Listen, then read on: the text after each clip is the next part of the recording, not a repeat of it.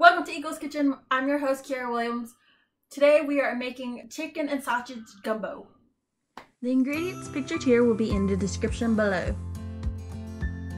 We'll be using boneless chicken thighs. In my opinion, dark meat brings in the best flavor to the dish. To make a gumbo starts with the roux. In our cast iron Dutch oven, we add 1 cup of oil on medium roux and then 1 cup of flour once the oil gets hot. Now we begin stirring.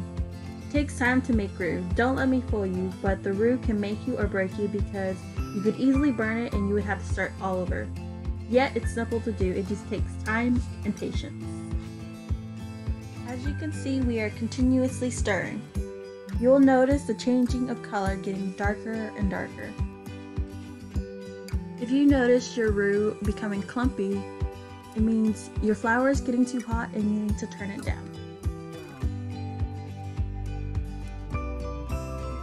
After 55 minutes, your roux is done and it should look like this. Now it's time to add our ingredients. We begin by adding the sausage. Turn up the heat to medium-high and let the sausage cook in the roux. Now your roux is still cooking and getting darker as you're cooking the sausage. This is fine, however continue to stir. As I stated earlier, your roux makes your gumbo. Now we add our trinity, which consists of onions, bell pepper, and celery. Stir it into the roux and sausage and let it saute.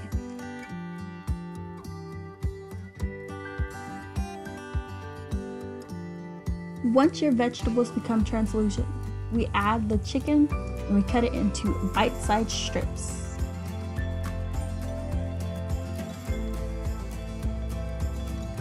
All we're trying to do at this point is mix the chicken into the pot.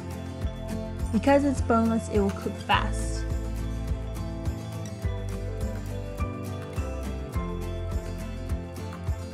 Once we get our meat submerged, we're going to add our minced garlic.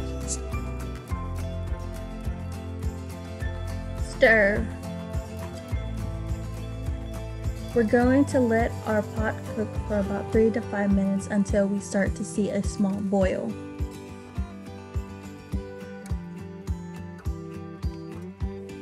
Now we would add chicken broth at this time, however we didn't have any, so we are adding water instead.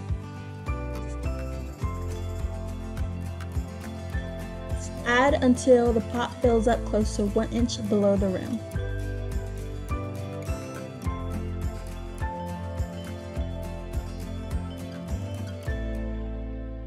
After we stir the water in, it's time to add our seasonings. We'll start by adding bay leaves. Now add salt and pepper.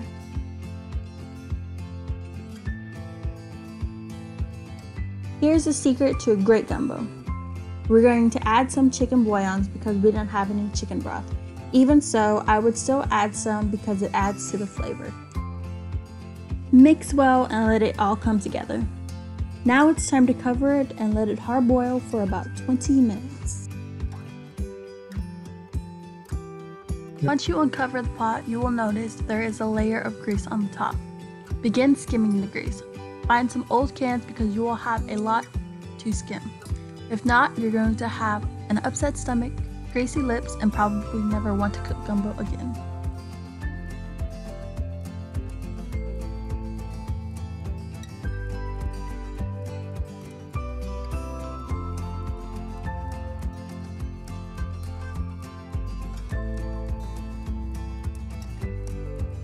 This next step is optional.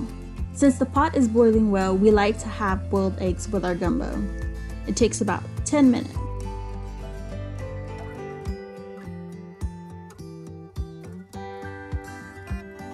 To take our boiled eggs out, we'll put it in cool water and unshell them.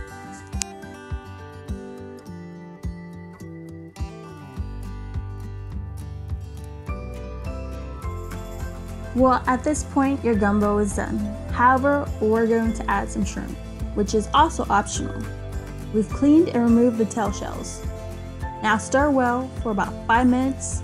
Also continue skimming the pots. And finally, add the boiled eggs to the mix. Let it simmer for about 3 more minutes. Well, the gumbo is done, and so we turn it off, and this is my favorite part. It's tasty. That was really fun.